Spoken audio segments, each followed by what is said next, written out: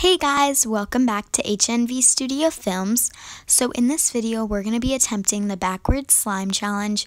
So we're going to see if it's a fail or if it actually turns out as slime. So we're really excited to do this challenge. So let's just get on with the video. So first, we're going to add in our activator because that's normally what we add in last. But since this is the backwards slime challenge, we'll be adding that in first. So I'm not really sure how much to add in, so I think it will be okay and it won't break the rules if I add in more at the end in case it's still sticky. Next, we're probably going to do our shaving cream because that's the second to last thing that we do when we're making slime normal. So I'm just going to squirt a little bit in.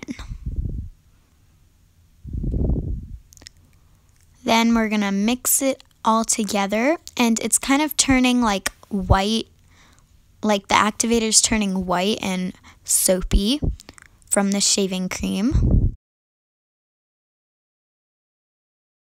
Next, we should probably do the lotion. I'm just going to add in a little bit, and the lotion makes it soft and stretchy, so I normally add this in a normal slime. It's normally my third to last thing that I add in. So I'll be adding it in now. And I'm going to mix it up until it gets to the consistency that I want it to be.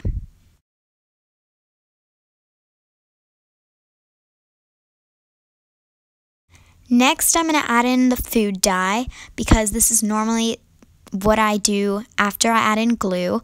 I'm going to add in about 3 drops because I want a light blue. And I normally add this in just because I don't like a boring slime. I want it to have some color. And now I'm just mixing it up until it gets to the color that I want it to be. Now finally, we've made it to our last step, which is our first step in a normal slime, our glue. I'm using Elmer's School Glue. And now we are going to just pour it in the bowl with all of our other ingredients. Now we're going to mix it up, and it looks like it's starting to form, so that's good.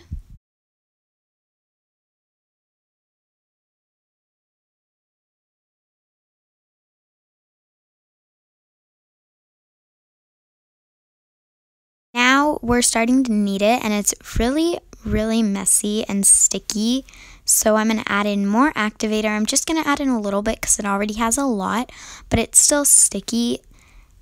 And as I said before, I didn't know how much activator to add in, so I just added in how much I thought would work, but it needed more. And it's still a little bit sticky, but I'm just continuing to knead it. After kneading it and working with it for a while, it actually turned out to be a really nice fluffy slime.